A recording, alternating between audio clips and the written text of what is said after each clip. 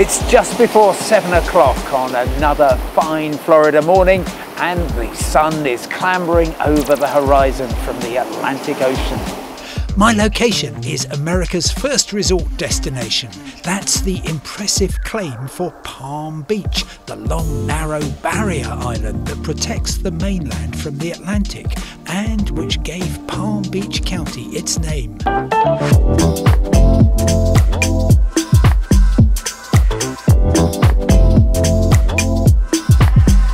In little more than a century, Palm Beach has gone from a mosquito-infested swamp to one of the most desirable destinations on the planet. As the island's reputation took off, it attracted wealth and glamour. The Vanderbilts, the Rockefellers and the Kennedys took vacations here, and the allure continues. In the 1920s, when Palm Beach was taking magnificent shape, an heiress named Marjorie Merriweather Post decided to build perhaps the most gorgeous of mansions, Mar-a-Lago. In 1985, it was bought by a businessman named Donald Trump, and within weeks of his inauguration, it had become known as the Winter White House. The town of Palm Beach is separated from mainland Florida and West Palm Beach by the Intracoastal Waterway, which also makes a very handy place to moor your mega yacht. But Palm Beach, the island posing prettily in the Atlantic Ocean, is just one dimension of a very significant swathe of Florida laced with waterways. Palm Beach County is bigger than some entire states, such as Delaware and Rhode Island. You can gauge its scale from one of the great landmarks in the north of the county, Jupiter Lighthouse. On a beautiful morning like this, it's hard to remember that the story of modern Florida is of a struggle against adversity. Here is where the Gulf Stream comes closest to the coast, and for years mariners were being shipwrecked until in 1860 the Jupiter Inlet Lighthouse was built. It's now a landmark for this fascinating collection of communities known as the Palm Beaches. Most of those 39 vibrant, diverse and welcoming communities are south of here, on the coastal strip of the mainland. But Palm Beach County extends so far inland that it actually has two coasts. To the east, the Atlantic; to the west, Lake Okeechobee, America's largest freshwater lake south of Lake Michigan. And with culture, cuisine, coastline and adventure in abundance, the Palm Beaches are worth 48 hours of anybody's time. First of all, you've got to get here. Fortunately, that's easier than ever. West Palm Beach has its own airport with frequent connections from Atlanta, New York, Washington, DC and other US hubs. You can now arrive in West Palm Beach by top-class train, thanks to this excellent new railroad option, Brightline, soon to become Virgin Trains. The journey to West Palm Beach takes just 40 minutes from Fort Lauderdale, about half an hour longer from Miami, and coming soon, a direct train from Orlando Airport. And if you need to recharge, it's at your fingertips. The train arrives right in the heart of downtown West Palm Beach, getting your trip off to a bright start. So now I need somewhere to stay. There's simply so much choice here. But that place looks interesting, the Colony. Just a block from the Atlantic and full of character, this hotel is a good place to colonise. Oh, hello, do come in, have a look around. The Colony was built in 1947, and the name comes from the fact that it's British colonial architecture. The rooms aren't giant size, but they're just what you need, very colourful and full of style. Meanwhile, on the other side of the Intracoastal Waterway, amazing, quaint and beautiful. No, not me, the Grandview Gardens Boutique B&B Resort. house was created in 1925 in the Spanish Mediterranean style, which means, of course, that it's very bright and breezy with natural air conditioning. Or splash out on one of the oldest motor lodges in the entire USA. The Hotel Beaver is now a boutique property. It's on the National Register of Historic Places with 20th century style and 21st century comfort. And across on Palm Beach, the island, there's another great story to be told. Get your shoes on. My favourite walk on the island is the Palm Beach Lake Trail, which threads along the western shore of the island and tells the story of how one of America's final frontiers acquired the glory it has today. The oldest structure in Palm Beach is Seagull Cottage. Not that old, 1886. 7 years later, it was bought by a man named Henry Morrison Flagler, who was a visionary entrepreneur and decided to send the railroad to this part of Florida.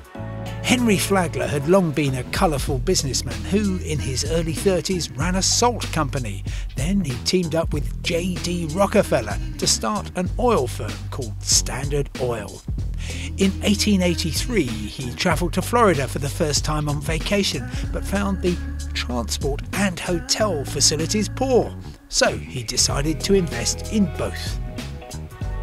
In a classic example of the concept of build it and they will come, the rail connection from New York and Washington triggered a tourism boom. Henry Flagler put Palm Beach on the map in 1894 when he opened the Royal Poinciana Hotel. At the time, it was said to be the biggest wooden structure in the world. Very sadly, it was demolished in 1936.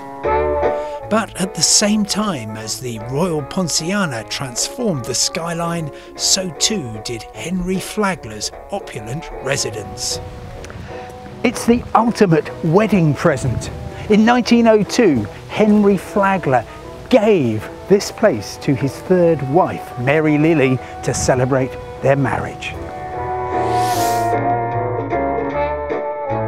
Between 1925 and 1959, the place was used as a hotel, but it was sliding into disrepair and towards demolition. Then Jean Flagler Matthews, the granddaughter of Henry Flagler, decided she would convert it into a museum. And it opened on the 6th of February 1960 with a restoration ball. And this is the gown that Jean wore. A real highlight is Henry Flagler's private rail car, built in 1886 to take him to the furthest reaches of his railroad empire. Now, it was abandoned on a farm in Virginia, but his granddaughter rediscovered it. It was restored and returned as a palace on wheels. Or, if you prefer, a rail car named Desire.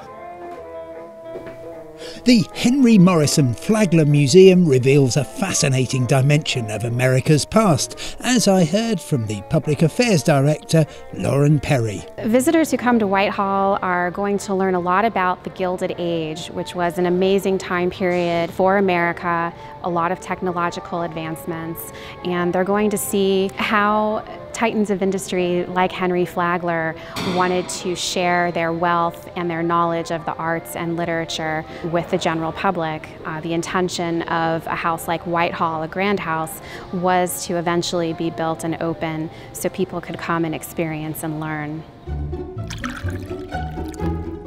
After that splendid tour, time for lunch. And in the season, which runs from Thanksgiving in November through to Easter Sunday, you can take tea in the Café des Beaux-Arts, complete with pink lemonade and a selection of savouries, not to mention a splendid view of the coconut palms that gave Palm Beach its name.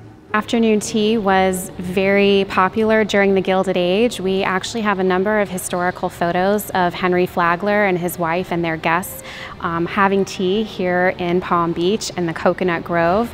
So here in the Henry Flagler Pavilion at our cafe, we do serve afternoon tea in that style. It's really a fun opportunity to see his home, see how the Flaglers lived, and also take some refreshment in the same way.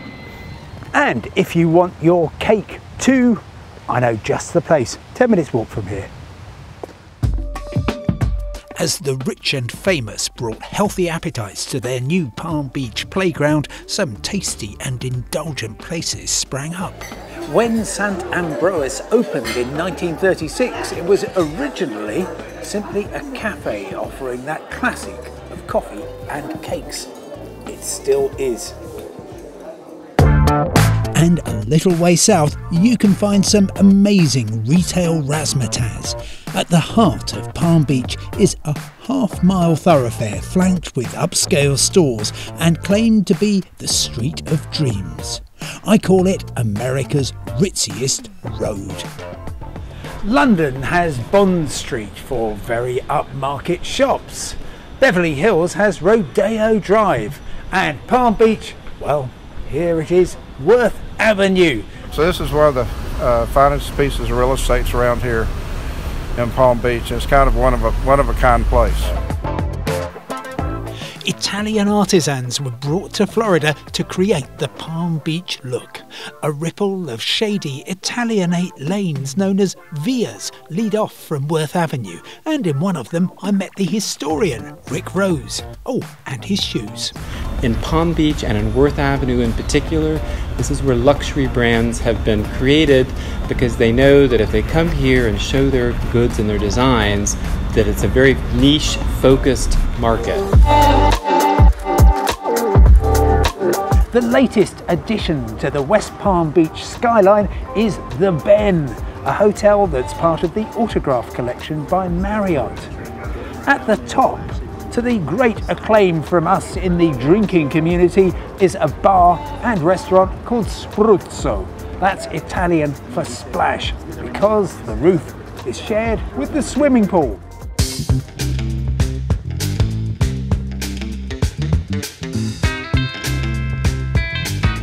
You can eat your way around the world here in grand style. All kinds of Asian specialities. Italian pizza, of course, Greek salad, and my favourite, Hawaiian poke. I've got mango, pineapple, fish. A wonderful combination of flavours. Taste of the Pacific on the shore of the Atlantic. Clematis Avenue has plenty of choice, but my favourite location for a night out is a couple of miles south.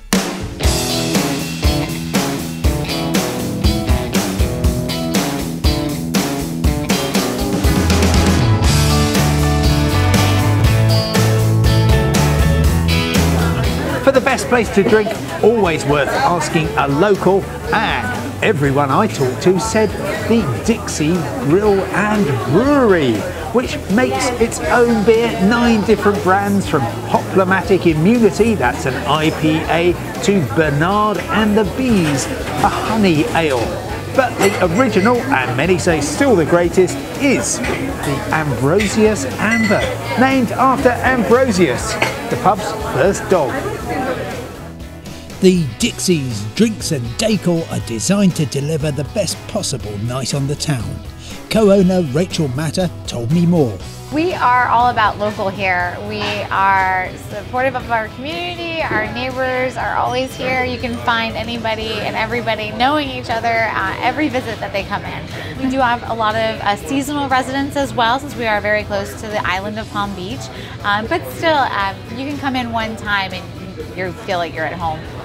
If the Amber Ale has sharpened your appetite, well, they can help here at the Dixie Grill. You've got a pub burger, the beer cheese dip, the signature burger, not forgetting the pork sliders, and a side of mac and cheese. Bon appetit. US 1 is the longest north-south highway in America, stretching all the way from the Canadian frontier in Maine to Key West at the southern tip of Florida. One of its more celebrated institutions is Howley's Diner, established 1950, with the slogan, "Cooked in sight must be right." I need to refuel because I'm spending today travelling through the Palm Beaches from the deep south to the fun north, and this is the only place I know where you can order a seared ahi sesame tuna salad at 7 a.m. every day of the week and have it served by the manager, Katie Swift. Katie, tell me about Howley's. Howley's is a great restaurant with homemade cooked food. We've been doing it for 70 years. We have a cool art show that we do the end of every month with fantastic local artists, and it's a really nice atmosphere. Howley's attracts an intriguing clientele, including the mayor of West Palm Beach, Keith James. We have so much being offered. I mean, we have a couple of hotels that are going up, the Canopy and the Bend, tremendous cultural opportunities between the Kravitz Center. We have a world-class art museum, the Norton Art Museum. And one of the things I'm most proud of is we are connected by a high-speed train, Virgin Trains, founded by Sir Richard Branson, that will connect people to Miami and Fort Lauderdale. The next phase, which will be opening up next year, will connect people from West Palm Beach all the way up to Orlando. And a very high-speed train, one of the first privately financed high-speed trains, and they chose West Palm Beach as one of their initial stations. I'm so proud of that. We have a lot going on.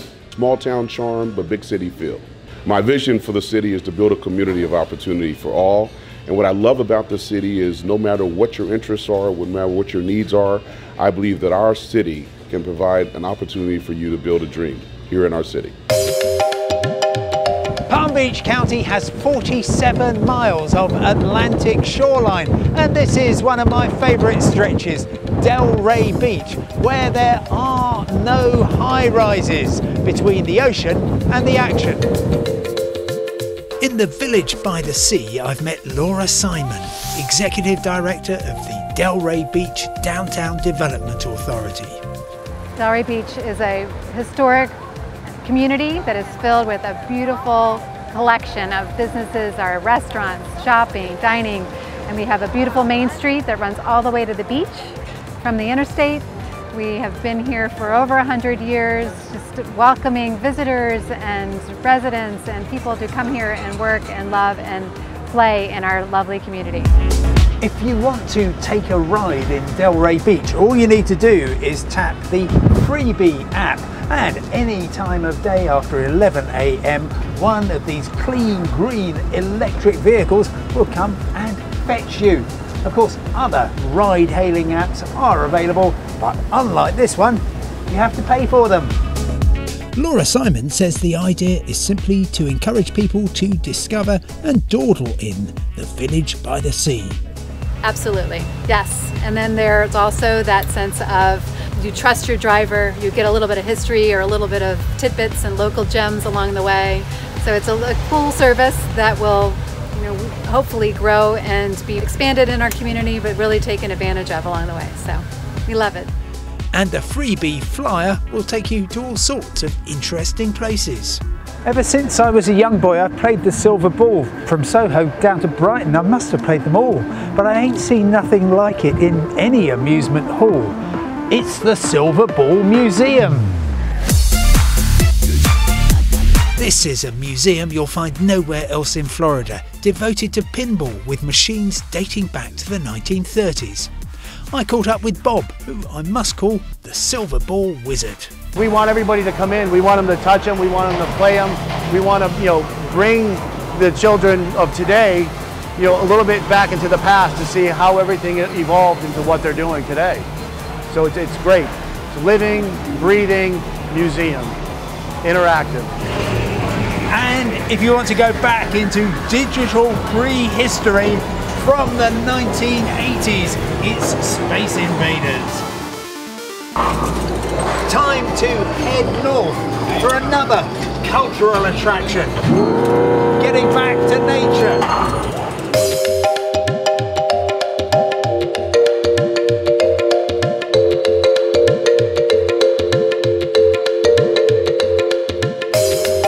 Enriching lives through nature, art and history. That's the mission statement of the Ann Norton Sculpture Gardens. 2 acres of tropical jungle inhabited by 9 monumental sculptures.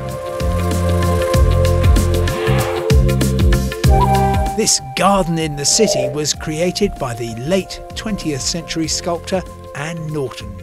Nancy Jones, who works here, told me more. It was Anne's dream to have a garden filled with sculptures. We have on site the life's work of Anne's, from very realistic sculpture to very abstract. For West Palm Beach, this place is a green space, not only for migratory birds, not only for our critters who make this garden their home, but it's also a refuge for people of all ages to find a green space, a quiet space. The Palm Beaches are all about activity, and that's why Venus and Serena Williams were brought here in the 1990s to improve their tennis. It seemed to work. But you don't have to be a champion to enjoy the great outdoors. You could take advantage of the many miles of bike trails, for example. And guess what? You don't even need to be that fit, thanks to these marvellous electric bikes. Using electric bikes makes it just a little easier. The bikes range anywhere from 20 to 25 miles an hour. Or if you're going up a bridge and you might be exhausted, you can just use the throttle as well. The Comfort Cruiser costs $16 an hour or $90 all day, or join a guided tour. Humans are so much better than sat-nav. This is such fun. You're getting back to nature, but you're getting a helping hand as well. But it's all really quite green and orange. But why just cycle beside the crystal blue waters? How about an underwater snorkel trail? One of my favourite spots in the Palm Beaches is Phil Foster Memorial Park. The location may not look too promising. It's on a small island beneath a big highway. Yet this turns out to be a great jumping off point for the undersea world of South Florida. And you don't have to dive too deep to enjoy an 800-foot long artificial reef. You could just gaze at the sapphire blue water, or you can go a little deeper. I've got my snorkeling gear, my flippers, and Sandy Carlson, who's the instructor, who's going to tell me what I'm going to see beneath the waters. Yes, we're going to head out to what we call a snorkel trail. Every day is different. You can find different things every single day, so it never gets boring, it never gets monotonous coming here. There's always something new to see.